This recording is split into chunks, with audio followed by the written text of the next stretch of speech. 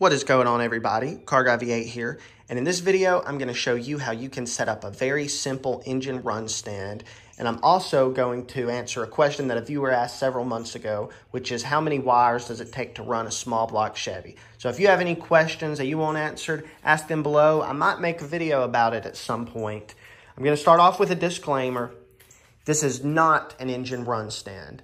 This is a very sturdy engine rolling stand sold by Summit. It's made to even support big blocks with transmissions attached to them. So it's got a very high weight capacity, and it is extremely sturdy and a good built little metal rolling stand, but it's not a run stand. It does not have a place for a radiator. It doesn't have a place for gauges, for wiring, any of the necessary stuff to run an engine on. It does not have. So if you're smart, don't do this. Any website that you buy these from will tell you it's not an engine run stand. And they're right. A lot of that's for liability reasons because, I mean, you'll have a spinning flex plate, spinning harmonic balancer, a hot engine, all this stuff. So I'd highly recommend that you actually go to like an engine dyno shop or something and spend the extra money to do that. Don't do this right here. But for educational purposes, I'm going to show you how. So this is, like I said, just a Summit rolling stand. The Jegs one is actually shorter, so you actually can't fit a starter on a Jegs one. The Summit one's just a little bit higher up like this, and the Summit one's also about $20 more. So for $90-ish, a little more, you know, with tax and all for the stand, you'll want an oil pressure gauge, absolutely. That one's like 20, 30 bucks, I believe. And a few wires. So for the cost of around $150, you can fire up an engine on a makeshift engine stand.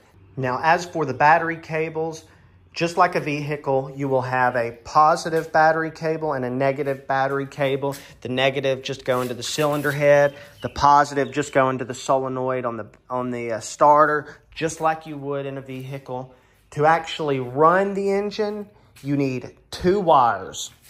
First, you'll have the battery wire, which goes to the HEI distributor over here. And I've got it routed around the carburetor going down to the positive battery cable.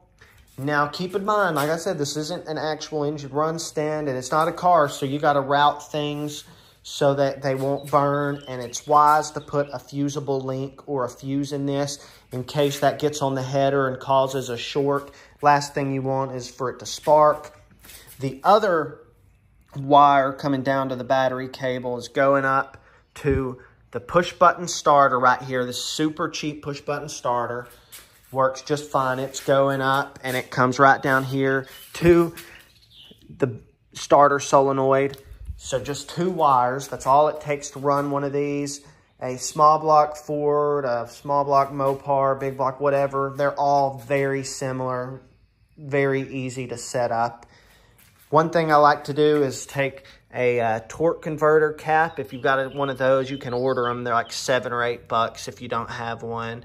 But if you've got a torque converter cap sitting somewhere, you can cap off the bottom of the water pump. And that way you can put water in the block, at least so that there aren't air pockets inside of the cooling passages and the cylinder heads and block. So it's always wise to put some water in there. And if for no other reason, you can, you know, spin the water pump after you run it. This should allow you to run it for roughly 45 seconds to a minute without causing any issues, you know, because you will have coolant in the head. It's just not circulating. So don't run it long. These mufflers, they're Enforcer 2 mufflers from Summit Racing. Very cheap.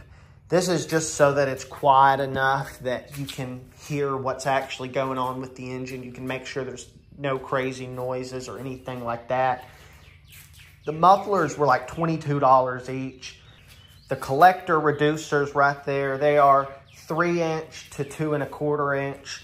And they're cheap on Summit as well. This is all just a super simple, cheap setup. If you ever have another engine to run, you just pull the headers off, put them on something else. It's got the exhaust with it already. So, very simple setup. I have this bolted to the water pump right there just because you don't want this just flopping around. You know, it's easy to get wires burned if it's just sitting there flopping around. You want to make sure everything looks good, no exposed wiring anywhere, and we should be able to start it no trouble like this. So I'm going to roll it into the spot. I'm going to go ahead and say thank you guys for watching. I hope you enjoyed this video, and don't do this at home. All right, let's start it up. Next, you will want to fill up the float bowls. You do that through the vent tubes on each side of the carburetor. You just do that with a little squirt bottle if you want. I know this one's capped. I'm just giving an example. These float bowls are already full, and you'll just give it a little squirt.